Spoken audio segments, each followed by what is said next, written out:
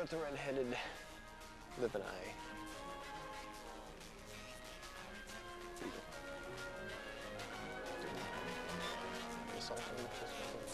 Oh, we got some bluegill attention there.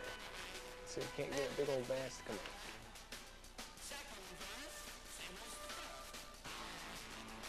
There we go. Here's the bass. There you go, folks. You see that? Oh yeah. That's some bass fishing right there, buddy. See, what it takes is you just got to go through and find the right bait for the fish. And here we got a nice little bass.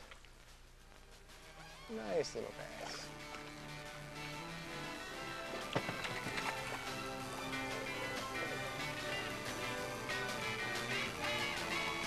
Taking it out. See, folks. Not too shabby. About 11 inches. Similar size. We're going to throw them back.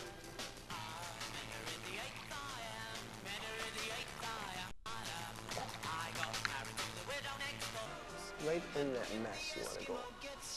Because that is where they're going to hide. They're going to hide right in there, and they're going to... There we go. There's another nice one. Another little guy. Ooh, fight it. Fight. He wants it. He doesn't want to let go. Yeah. Here we go.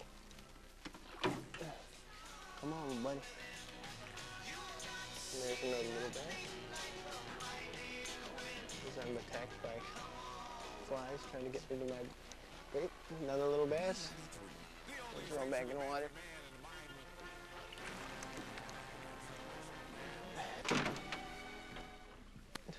There's one thing not to do if you buy expensive fishing equipment, is smack it around. I buy cheap stuff because I'm a cheap guy. It's going to catch the same kind of fish. Doesn't matter if it's a $300 rod or a $5 rod. It's going to catch the same kind of fish.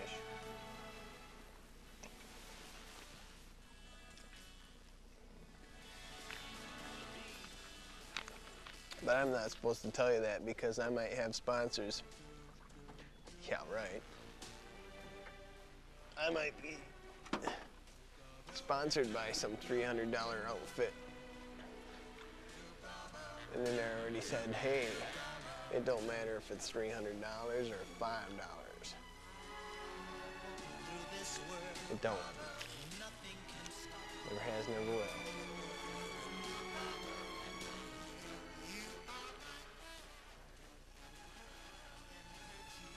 I'm just getting out of here.